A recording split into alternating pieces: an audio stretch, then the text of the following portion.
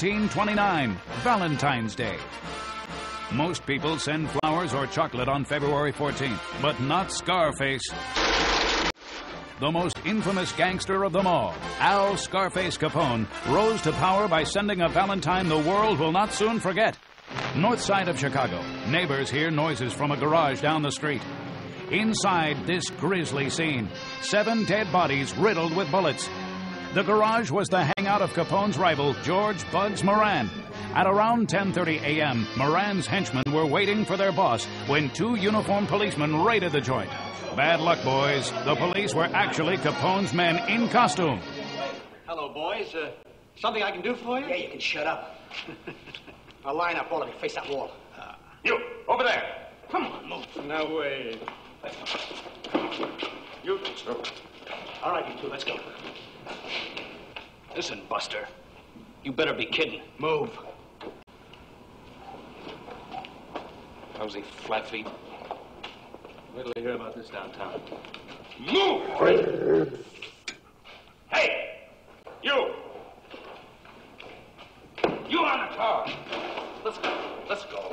Sir, I'm just a mechanic here. Let's go. All I do is work on the automobiles. I don't know Move! what to do with these people. Come on. Move! Hands on the wall. Costume. Capone's phony cops lined Bugs' goons up against the wall, and then the rattle of Tommy guns rang out.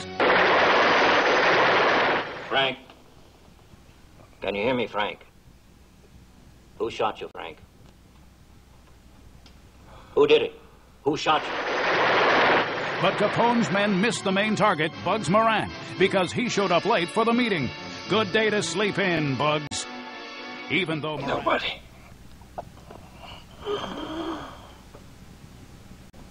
Nobody shot me. Your brother's dead. They're all dead. Come on, who did it?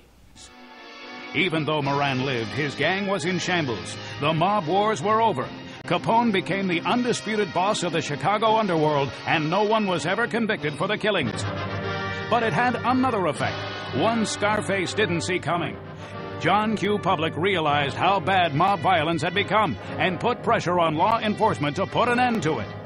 The famous Fed, Elliot Ness, and his untouchables went after Capone. In 2 years, he was convicted of tax evasion and sent to the big house, Alcatraz. Over the ages, billions of Valentines have been sent, some from lovers, some from secret admirers, but none of them have... I've got to tell you, Frank.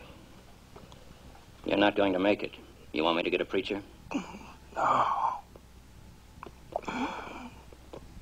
Just leave me alone. You don't want to let them get away with this? Come on, help us. It's cold.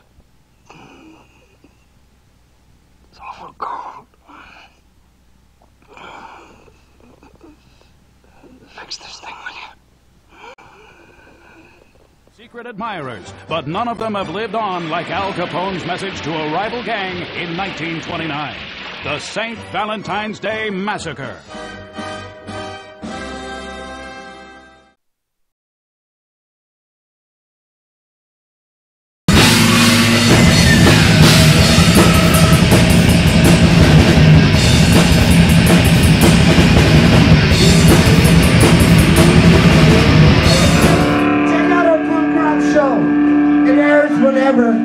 Whenever on the Eagle Channel.